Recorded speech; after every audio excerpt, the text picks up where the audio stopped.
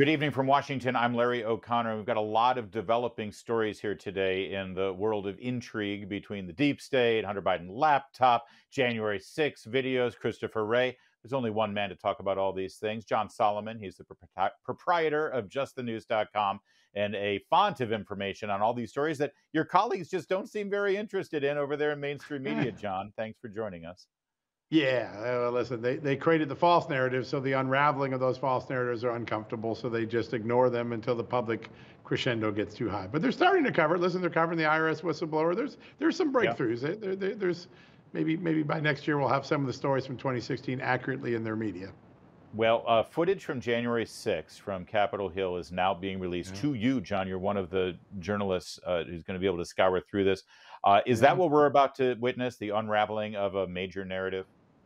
Yeah, listen, it's the same playbook over and over again in 2015, 2016, 2017, 18, 19. The Democrats, with their allies in the media, set one narrative, and they did so to hide another narrative. Russia collusion was designed to get the Hillary Clinton email and Russia scandals on her watch off the radar so that people would focus on Donald Trump. It was a dirty trick made for distractions.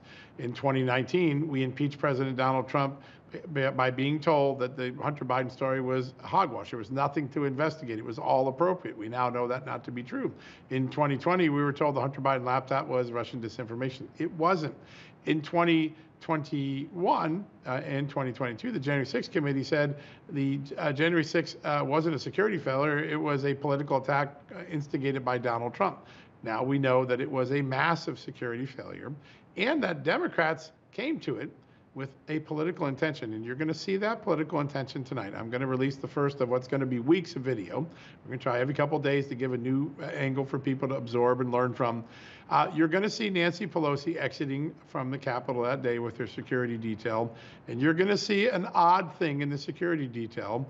Her daughter, oftentimes getting in the way of the security apparatus, trying to film it. Why does she have a camera? Why is she filming in this secret hallway used to evacuate the speaker? Why are the police having to go around her, stopping and pausing because she's still trying to capture video? Why did she bring a Capitol video at all to the January 6th protest? What was that about? When you see this, and I just interviewed the former Capitol Police Chief a few moments ago, Chief Sutton, you're going to see the security concerns that the police had. They do not like the fact that the detail was forced to allow Alexandra Pelosi to come along and that she's filming all the way to Fort McNair, a very secret location in America. It's a security breach, according to the police chief on whose watch it happened. This is the beginning of many other narratives we're going to unravel over the next several weeks related to January 6th. Looking forward to seeing that, and we'll certainly watch justthenews.com on a regular basis to see the latest. John, we also had a revelation of sorts at a website called BidenLaptopMedia.com. Yeah. Over 10,000 images from Hunter Yeah. Biden's laptop. Yeah. Listen, this will be another development. We've known the images are on there. I've gone through most of the images. I think from a news value, there's not a whole lot about the corruption scheme in the images. The few that are, we've made public, like the times where you see business partners with the vice president or with Hunter Biden. Those are public. These give you a window into the acknowledgedly twisted life, because Hunter Biden admits his life was twisted, what sort of person he was, who was hanging out with, the fact that he did drugs. I think we've known all this. They'll have Uh-huh. some shock and political value. I think the more important images are things that we're going to make public in the next few weeks. Some new text messages that the FBI's had, they're not on the laptop, but they're going to describe what the Chinese motive was for approaching the Biden family. They're going to describe why Hunter Biden was really being paid by a Romanian oligarch who was in legal trouble. We're going to make those available. They're not on the laptop. They come from evidence that was turned over to the FBI by a witness. I think when people see those images, which are really images of text messages, the content in them are going to go to the real issue of the Hunter Biden case and the Joe Biden case, which is public corruption. And I think those are images I'm a little more excited about. What Garrett did is fine. Yeah. People might want to look at it. You're just going to get a reinforcement of what you thought about Hunter Biden. But you just said the FBI has been in possession of a lot of these images and documents and emails and text messages that you're going to be releasing relating to Yeah. Hunter Biden's business dealings. They are also in the possession of this document. It's an unclassified document that apparently Yeah. details what a whistleblower told the FBI a couple of years ago, having to do Yeah. with then Vice President Biden. We've discussed this, John. You delved into this story there at justthenews.com.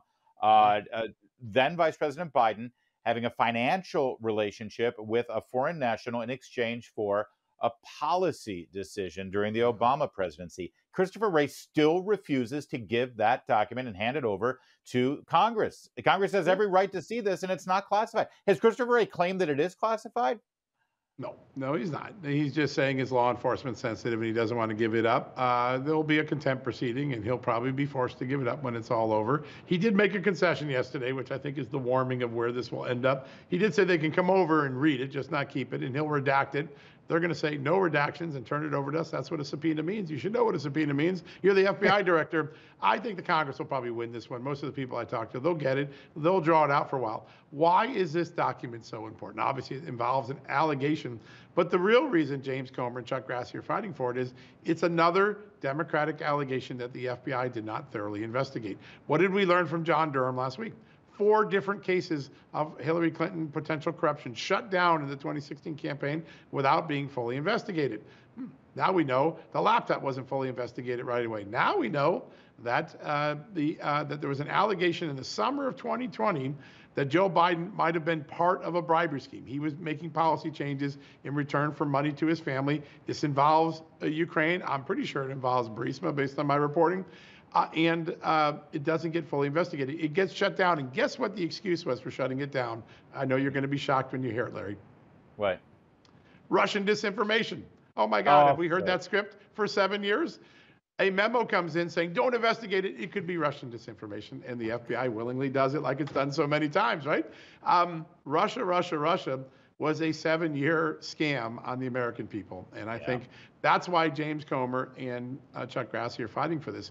Another example, a Democrat getting treated differently than a Republican. The IRS whistleblower, what does he say? Hunter Biden's tax case got treated differently than every other tax defendant. There's a pattern here. The FBI was protecting one party and torturing another, and that's what needs to get out to the American people. Well, and of course, because that's you look at all of these things that the FBI did not investigate, and we did learn from Durham what they did investigate under President Trump, and that was all based on literally nothing. And the FBI knew it, John. Just a minute left here, but there's something else that we expect, sadly, certain agencies are going to be politicized. But the National Archive, they're trying to duck a FOIA request over correspondence between Hunter Biden and his dad. What's the archive doing in the sad world of politics? Well, every president has some say over their documents. Every vice president has some say. And here's the important thing. These are communications between Hunter Biden to Joe Biden's advisors when he's vice president. The archives is claiming an exemption that he was giving advice to the president or the vice president, now our president. Wait, we thought there was no relationship between the two, that their business and their politics were separate. I think they just admitted something very big. And by the way, probably likely a defense they're going to use for some executive privilege down the road. This is a very significant moment, a small little argument that has big implications for the Joe Biden investigation going forward. So let me just be clear. The only legitimate reason they have to withhold this document on a FOIA request is if Hunter Biden was advising his dad, the vice president. And if that's the case, well, that opens up a huge can of worms because that is something they've denied the entire time. That's huge. All right, we'll keep watching. We'll keep following your great investigative work, John Solomon. But sadly, we're out of time on this segment. Thank you, as always. There's more to come on O'Connor tonight. You're watching the Salem News Channel.